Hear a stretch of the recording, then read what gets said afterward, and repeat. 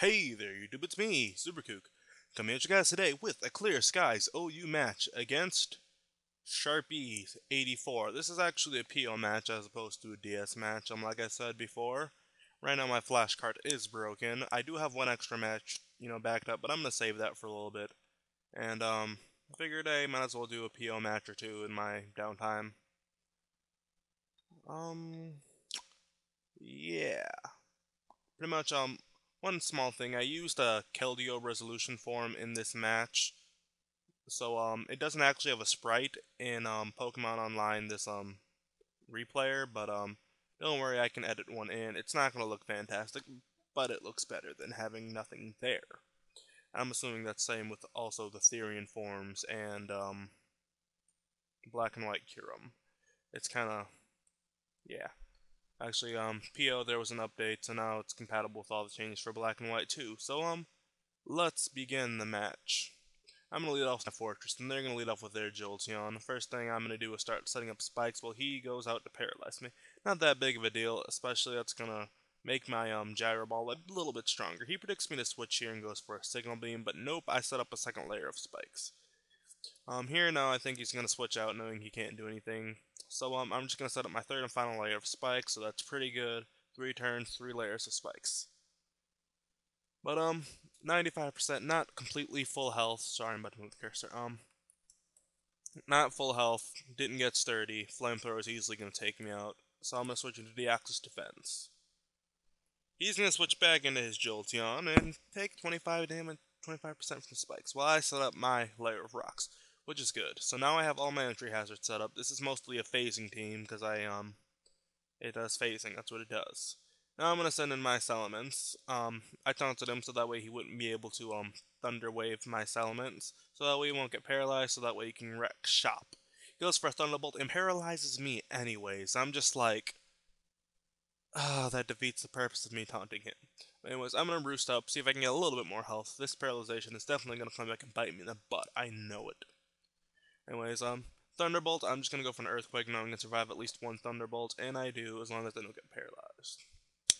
So now, he's going to send in Weavile. I don't really want to get hit by anything from this Weavile, and he takes a lot of damage from his entry captures. But I don't want to take anything from him. I'm going to switch into my Keldeo resolution form while he goes for an Ice Punch. I'm like, okay, cool beans, let's just set up a Calm Mind.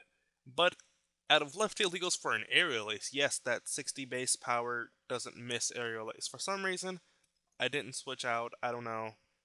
But Aerial Ace.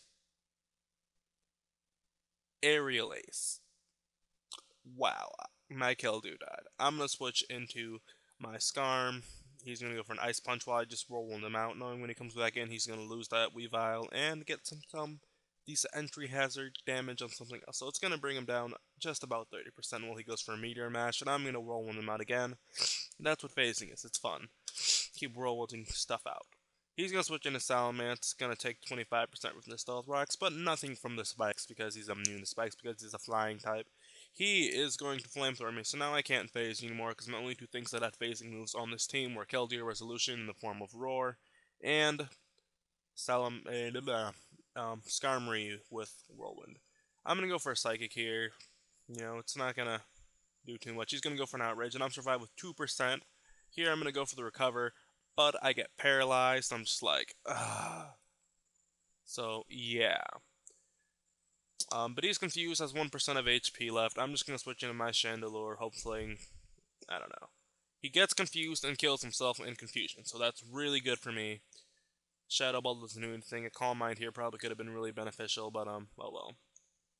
He's going to switch into Metagross while I'm able to get off a Fire Blast. That's going to finish him off.